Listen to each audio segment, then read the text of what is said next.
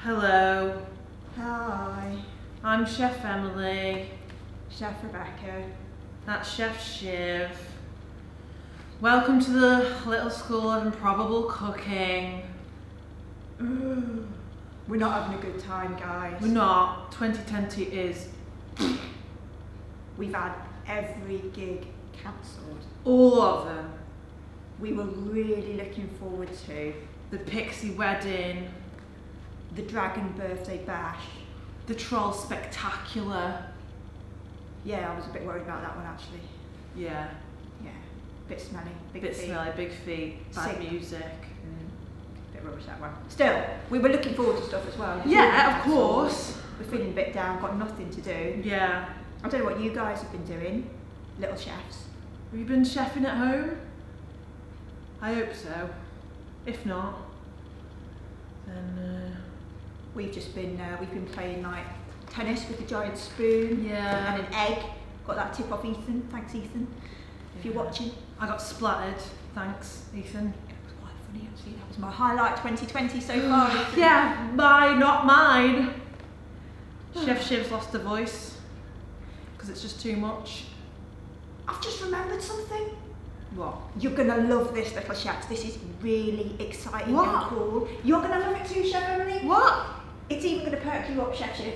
I think it will. I think it will. Go on. There's something that you do not know about the Improbable School of Cookery. You'll What? never guess. You'll never guess. Can you guess? What? It's got lions living in the back. Well, yes, but that wasn't what I was thinking of. What? It's got lions living in the back? But don't worry about that now. They've been fed today. Right then. So, I know that's Shiv's job. Why she's depressed as well. We've got a time machine. No, we haven't. We have the store time cupboard, machine. the fridge in the store cupboard. What? It's a time machine, I swear. Can I actually have a go knowing what it is? Yeah, let's have a go. I'm fed up with 2020. Let's Oh, set it yeah. off. Right, let's get in our time machine fridge and see where we end up. Should we take some ingredients with us? Oh yeah, we better had actually. I ended up in medieval Britain one time. They mostly only eat turnips. It's not good. It's not good, guys. Let's take some biscuits. Let's take some cream cheese. Yeah. That sort of thing. So Okay.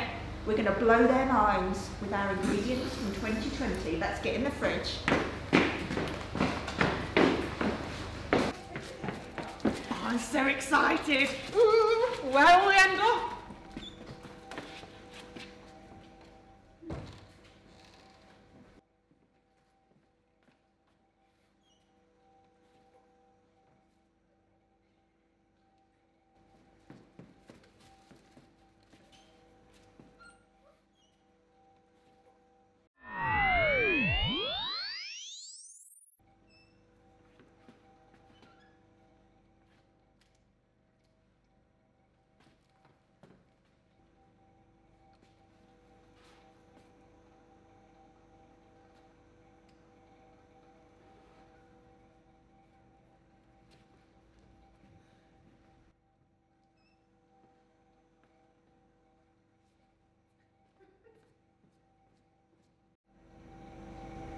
Rebecca, what's going on? I've transformed, but we're still in the little school of improbable cooking. Oh, I forgot to say, because our school's so magical, it's actually been here since even before humans were alive. It used to be run by dinosaurs in the Jurassic Age. It's always looked like this. Wow!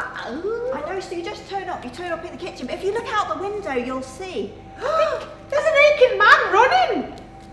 I know where we are. Ancient Greece. That would explain the get-up. I'll tell you what, another very interesting fact about ancient Greece. Go on. They invented the cheesecake. No, they didn't. It's true. You can check Wikipedia at home if you want to. The ancient Greeks invented the cheesecake, and they invented it for the Olympics. So, For the Olympics? For the Olympics. Now, I don't know their exact recipe, but I thought we'd have a go at a no-bake cheesecake. A no-bake cheesecake. Cheesecake of champions. Ha ha! Shall we do it? Let's do it. Yeah. Ready? We are going to make Olympian No bake. No bake. No baking. Cheesecake. Champion cheesecake. Very exciting. So, our first job is we've chosen a packet of biscuits. We've gone for digestive biscuits. Classic biscuit choice. Classic. But you can Good go dunkers. any biscuit you like. If you go for Oreos, you'll just need to either eat or scrape out the creamy bit in the middle. Any cream biscuit, get rid of that because you only want the crunchy bits. Just want the crunchy, so this is going to be your base. So what you want is, we're going to make roughly for about 4 people, aren't we? Yeah. If you want to make more, you just add more. So we're going to do about roughly two digestives per person. So, and we're going to put it into a bag or lay it on a tea towel, because we're going to crush these biscuits up to 2, 4, 6, 8, and 1 for good luck. 9. Very nice. So, what we're going to imagine, Rebecca? We're going to get our rolling pin. If you haven't got a rolling pin, you could use a roll of cling film or cling film, or something weighty, just something that's got a bit of heft to it. Now, little chefs, I think you're going to like this one, because basically what you're going to do is you're just going to bash up the biscuits, but we're training here for the Olympic Games, so we really want to win that discus. Yeah, that's right. Maybe don't swing the rolling pin Don't at home. swing it around at home. Yeah. So you're going to bash it. Oh, watch your fingers. Don't batter your fingers. Don't batter your brothers and sisters' fingers. Ooh. And how? Do you just keep bashing and bashing? There's some big bits over here. Until all the big bits are gone. So they're little, and you could shake the bag, but don't do that with your tea towel, because it's going to go everywhere. And you should have a bashed up bag of biscuits.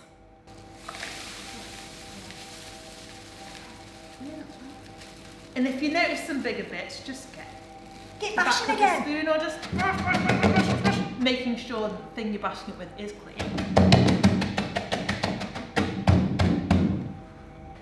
Okay, step 2. My favourite bit's all about the butter. Okay, butter, margarine, any whatever you choose to use at home is lovely. Whatever you choose to use. I've got vegan butter. Very nice it is too. Right then, so we are going to need 50 grams of butter. Now, if you've got scales, brilliant, you can weigh it out. It's not that much. Butter packets have grams written on them. So this one is 250 grams, that's a standard butter pack. And there's a little line, if you've ever noticed it, and it's divided into 50 gram chunks. So you can just get your knife and you can cut along that line a 50 gram chunk. But we're back to our spoons as well. If you want to use the teaspoon method, so there's a maths challenge for you little chefs and Chef Emily. So if each teaspoon is 50 grams, how many? Each teaspoon is 50 grams. That's not right at all. If each teaspoon is roughly 5 grams, how many teaspoons will I need for 50 grams? Do you know, little chefs? 7. Bit more, higher? 9. Almost. 10. 10. We have a winner. Okay. So we need, if we're using the teaspoon method, 10 teaspoons of butter. But we forgot to mention in the spoon extra video bit that a spoon can be level. A teaspoon can be a level teaspoon or a heaped teaspoon. I know. When you're making hot chocolate, it's usually heaped. But for normal weighing, go for a level teaspoon, so at the top of the teaspoon, so you can see that I haven't got a butter mountain here, I've just got a level teaspoon of butter, and I'm going to do that times 10 until I've got 50 grams in here. It's probably easier if your butter says 50 grams just to cut it, but teaspoon way works too. You've got more time, found something to do. So, what we're going to do with our butter now is we're going to melt it. So you can melt it, you can put it in the microwave. How long would it take to melt 50 grams of butter in the microwave, I wonder? 30 seconds. About 30 seconds, but you can, after 30 seconds you can have a look, and if it's melted, bingo. Otherwise, put it in a bit longer, or you can put it on the hob, you can put your butter in a saucepan and just melt it on the hob. Those are probably the 2 best ways. Yeah. So, we're gonna melt our butter. Like magic. melted butter, Rebecca. So our next step is to take the melted butter, not butter, and the bashed up biscuits, and you add the melted butter to the bashed up biscuits.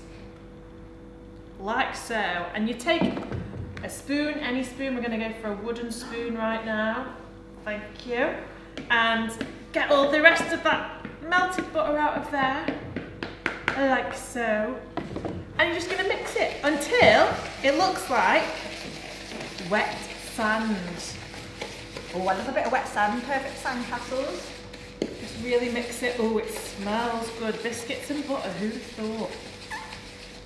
Oh yeah. So it should look something like this. Well, that's it, Rebecca. That's the next step done. So, on closer inspection, Chef Shiv, as she is the expert, has rightly pointed out, it's not quite wet sandy enough. So we have melted a little bit more butter. Just add a little bit as you go. I'm gonna add it in and see if it gets to a better consistency. If it doesn't, then you just melt a little bit more. Who doesn't like more butter? So let's have a go. It's getting there, but I think I'll do one more bit of butter. We think that's pretty much close enough now.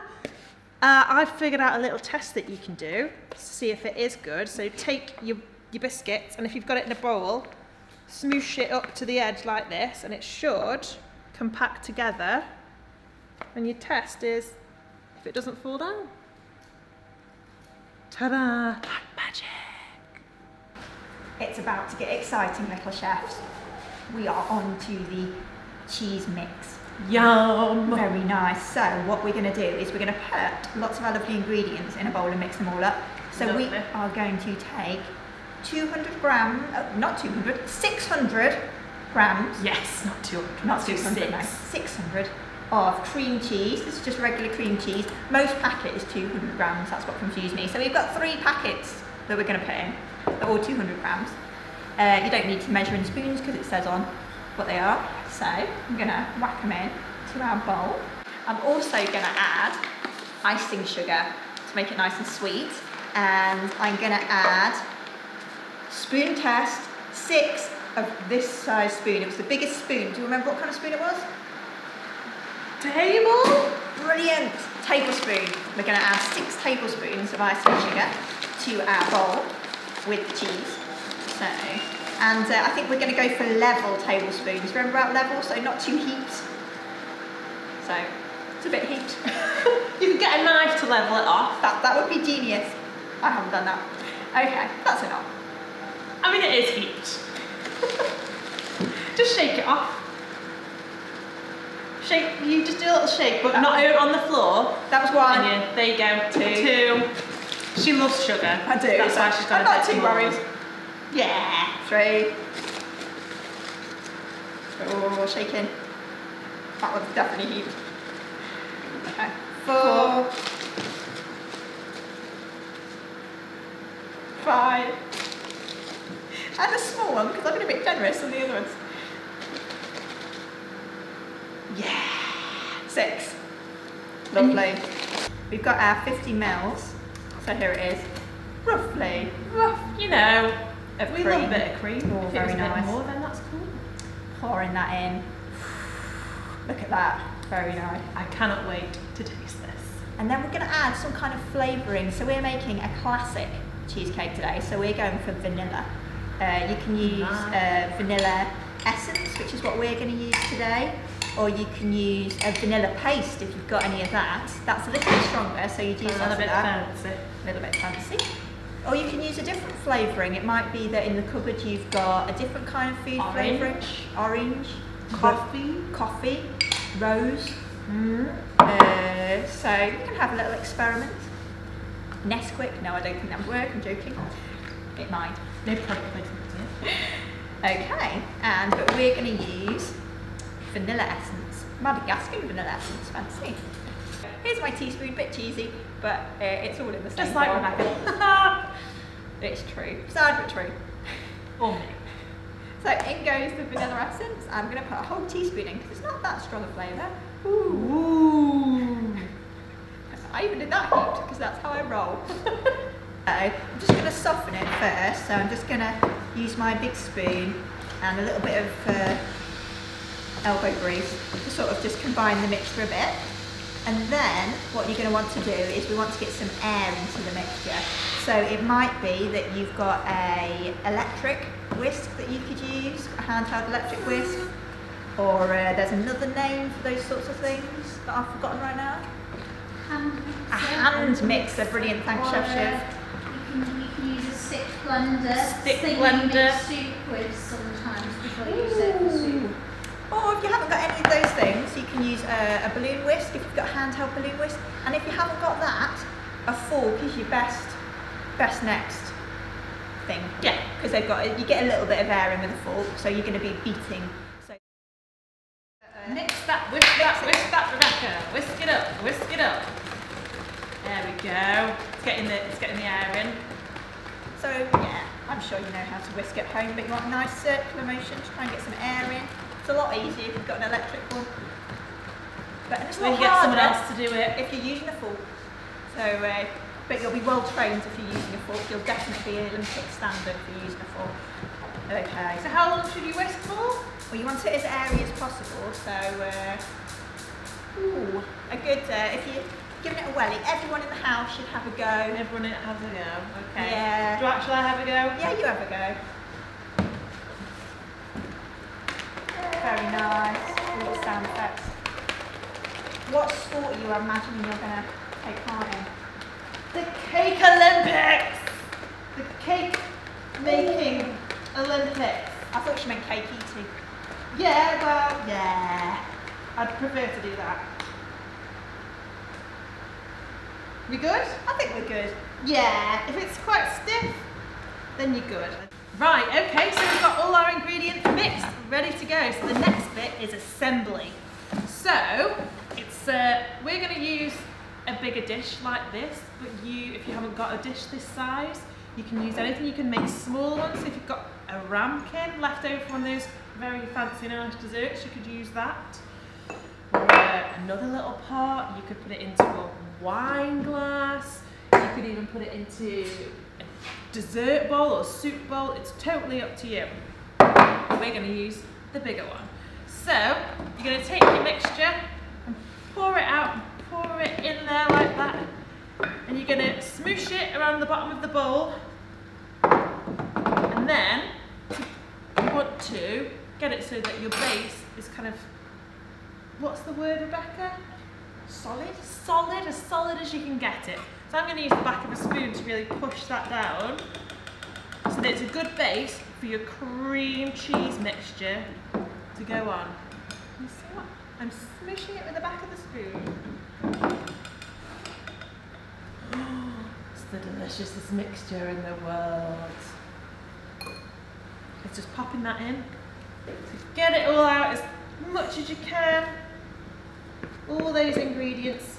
Clear that bowl. Yeah, so you want to smooth it with the back of a spoon or a spatula or anything you've got so that you've got a nice flat top, as flat as you can. If you've got excess on your spoon, take it off and do that with another spoon. Top tip, spoon on spoon. Right, I think that's it, Rebecca. Looks good. Now you can pop that aside in the fridge to set it up a bit, or if you want to, you can eat it straight away. It's a no-bake cheesecake, but we're going to pop ours in the fridge for a little bit just to solid up a bit more. Yeah. And then we're going to chop up some fruit because we're going to decorate on top of our cheesecake with some fresh fruit.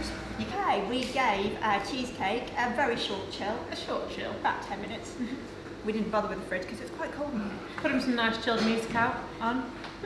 And now we're ready to decorate. Okay, so I don't know if you've heard any shouts going on for the ancient Greek Olympics, which is, as you know, is happening outside.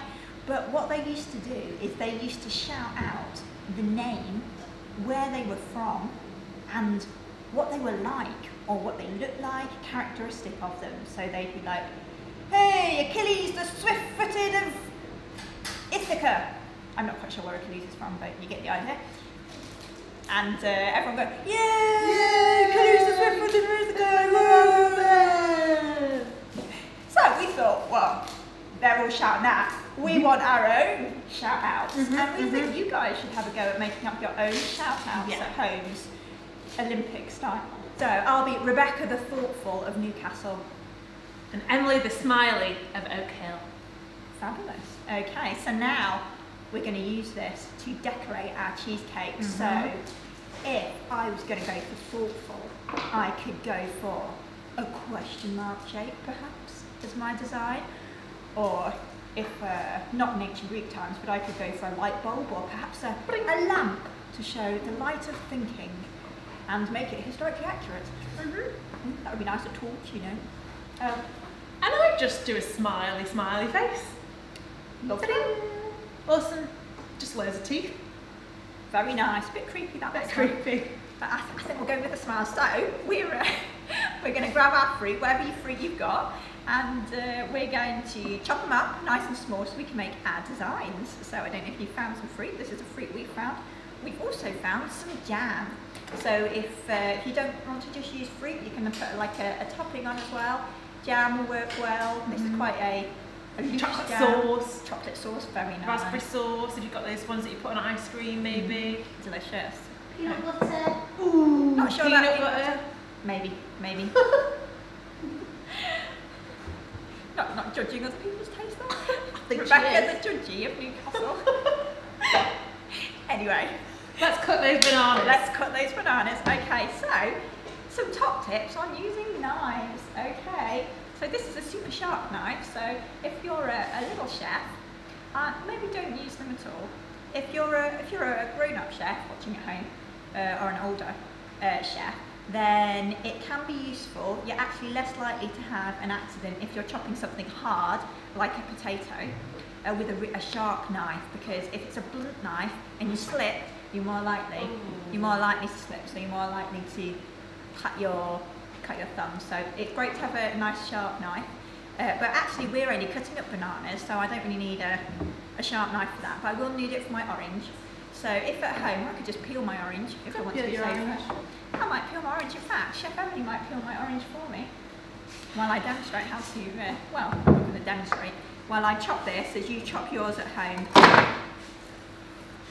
Top tip for if you want to peel an orange and it's quite difficult, roll it on the table first. It also makes it a bit juicier. Ooh, didn't know that, never heard of that one. If you're a little chef and you're not allowed to use sharp knives, then something like a banana or soft fruit like strawberries can easily be cut up with a butter knife. So it's just a not blunt knife at all, a very blunt knife in fact.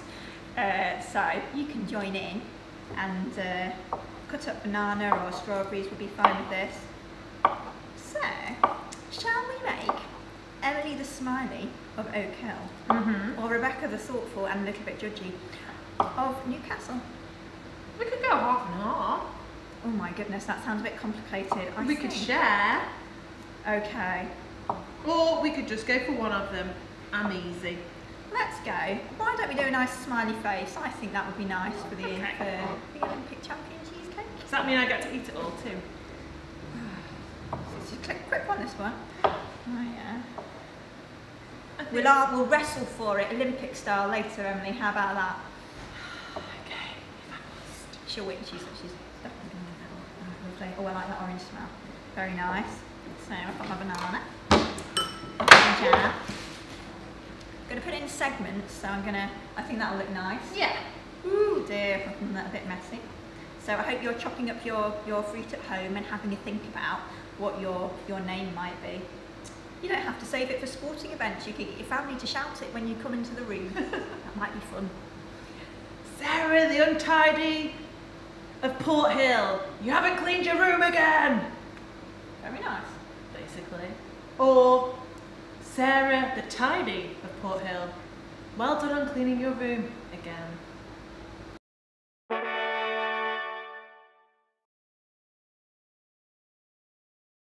So this is how you make Olympic no-bake cheesecakes. This is our final product. The mouth is a little bit drippy, Rebecca! Chef! We've got to go! I entered one of the competitions and because I was fully clothed, I got disqualified and now they're after us. Get the cheesecake! We've got to go back!